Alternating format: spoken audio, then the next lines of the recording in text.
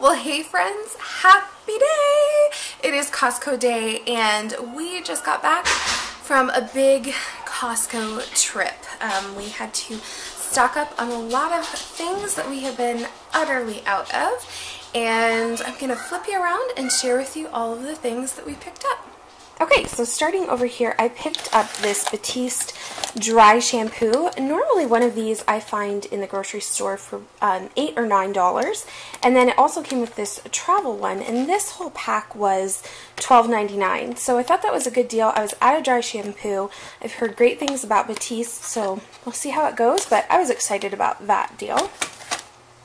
We got a bunch of yogurt, some pancake mix. One of my hauls that I did a long time ago involved this pancake mix, and we finally just went through the whole thing, so that lasted us for several months. So we really like that brand, and so we got another one.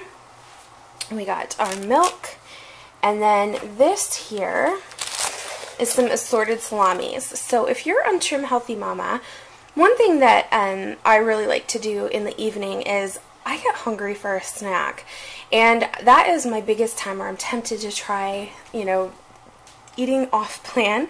And so a little snack of just some of this salami with maybe a little bit of cheese is always such a really satisfying snack to do in the evening. So we really like this, and this is a treat. We haven't got it in forever, so we're excited for that.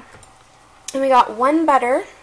We got some mozzarella cheese, and then just our standard marble cheese that we always seem to get. We got Renee's Mighty Caesar dressing. I love this stuff because just a teeny tiny bit goes a really long way.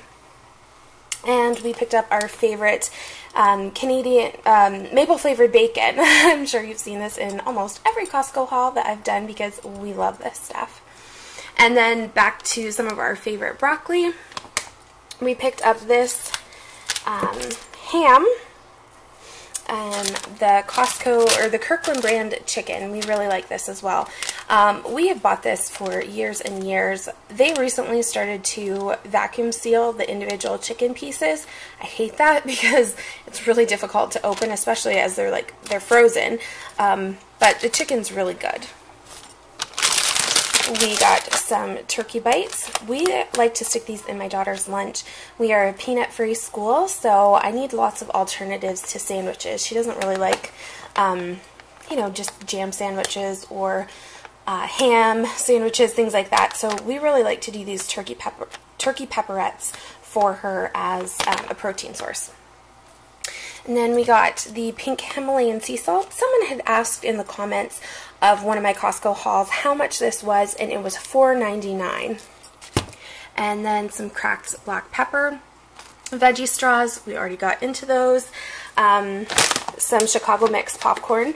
So this is caramel corn and cheddar popcorn, and the mix together of these two things is so amazingly good. So if you've never tried this before, it sounds really bizarre, and I was really hesitant to eat it at first, but it's really good.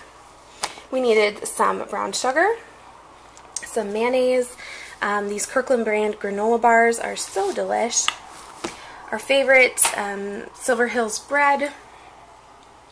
We got blueberries, raspberries, and 2 big cartons of strawberries.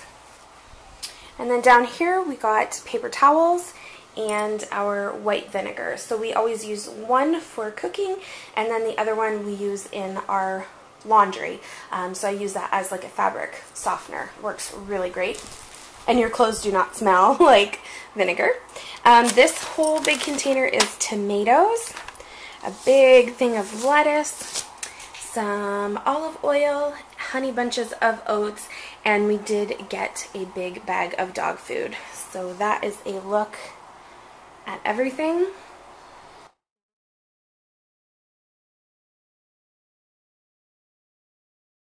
So anyways, I hope you guys enjoyed this haul, and I will chat with you later. Bye! So really quick, I just wanted to show you how bare our fridge is.